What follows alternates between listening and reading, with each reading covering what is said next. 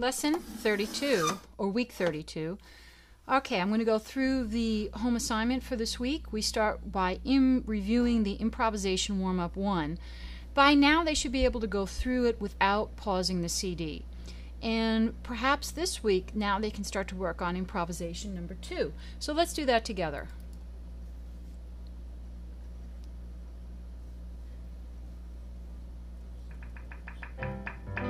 Here we go. We're still in C position. This warm-up is for the left hand. Notice that's the only difference. Echo her. Then you will hear the same phrase sung and played. It's the same Echo ritual. The phrase, both singing and playing the melody with the left hand. Okay. Do, mi, mi, so, so, mi. Do, mi, mi, so, so, mi. Do, mi, mi, so, so, mi. Do, mi, mi, so, so, mi. Mi, so, mi, do, mi, so. Mi, so, mi, do, mi, so. Mi, so, mi, do, mi, so. Mi, so, mi, do, mi, so. So, so, fa, ti, fa. So, so, fa, ti, fa. Now, before I go on, ti is found. Do, ti, and the fa is fa. So they need to shift. So, so, fa, ti, fa. So, so, fa, ti, fa. Fa, so, ti, so. Fa, so, ti, so. Fa, so, ti, so. Fa, so, ti, so. So, do, mi, so, do. So, do, mi, so, do. So, do, mi, so, do. So, do, mi, so, do. Do, mi, so, mi, do, mi, do. Do, mi, so, mi, do, mi, do. Do, mi, so, mi, do, mi, do. Do, mi, so, mi, do, mi, do. And that's the end. And that's how it should sound by the end of the week. Now, if you notice, warm-up 1 and 2 are exactly the same. Warm-up 1 is for the right hand, warm-up 2 is for the left hand. So if you've already done those, then by all means, start working on warm-ups 3 and 4 using the practice CD. All right, next down are the C and G scales, hands separately. Remember to play them each 3 times each, going up and down. And I showed that last week in the tutorial. So if you don't know this fingering, you can go back and watch last week's tutorial. We have a new piece called Billy Billy. We have danced it in class, we've sung it in class, and we have played around with the patterns. Something new is on the CD. I want you to listen on in and hear what's happening. Patterns for Billy Billy. Listen to each pattern and then echo using solfege. So far it sounds the same, but watch what happens. If you need extra time, press pause. The first pattern starts on Do, Do. bum, bum, bum, bum. And immediately you hear that there's a new challenge. The name of the pattern is not being given. Bum, bum, bum, bum. And it's up to them to figure out the name before they continue the CD. Do, la, so, la is the name for the pattern. And we worked on that in class. Now listen.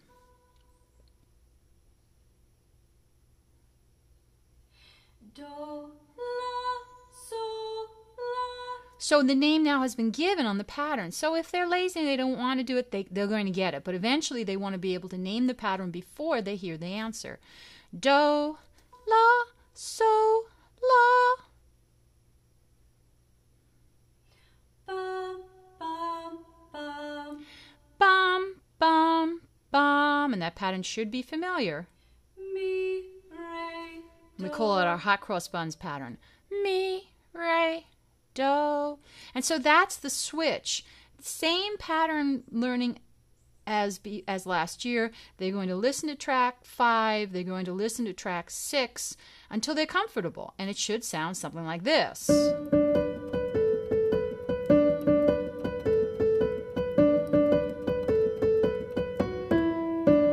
Now, they may add the chords.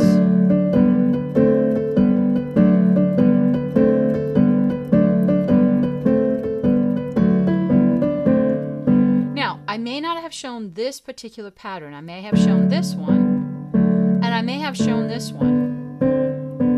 It's up to the level of the children's ability to play. Some of the children may just do the melody. Some may do this.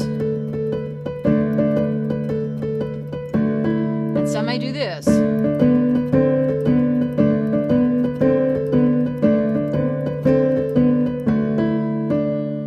It's up to them to create their own arrangement. They could also put it in the other hand, etc. All right, now we move on, and it says, Let Us Chase the Squirrel. Now, they got it last week as a new piece. They've done the hands separately. They're in the key of E major. Have they put the hands together? And have they added staccato and legato?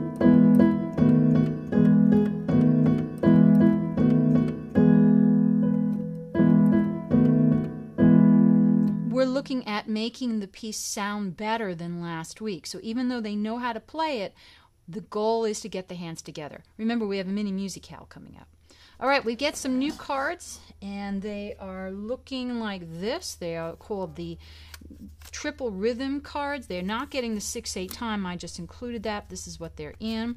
And they're going to, you notice that they have an uneven amount of each card. They have 3 1s, 5 2s, 3 3s, 3 4s, 1 5, 1 6, 1 7, and 3 8s. Why? Because they don't need to have more than that for the games that they're doing.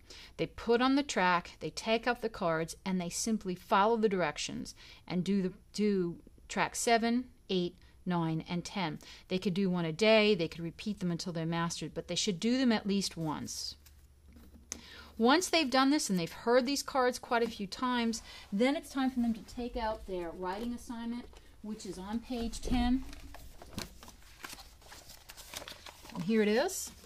We have Mystery Rhythms. These are 2 songs that we sang in class. So they did hear these. They know what they could figure out what it is. They're going to take the card 4, card 1, card 4, and card 3. They're going to copy these cards into the little boxes, each one. Then they're going to have to figure out what song does this rhythm refer to. Do they recognize the rhythm from a familiar song? This is a song we've been singing for quite a while, and they're going to write their answer there. The second one's more challenging. 2, 6, 4, and 3 is going to create a song that they only sang that day. Now, they've sung it as kids, hopefully. So it's not a piece that they've played on the piano unless they were with me last summer, perhaps. So this is the challenging one. I don't get too many who figure it out, but if you can figure it out, wonderful. Okay, that's it. We'll see you next time.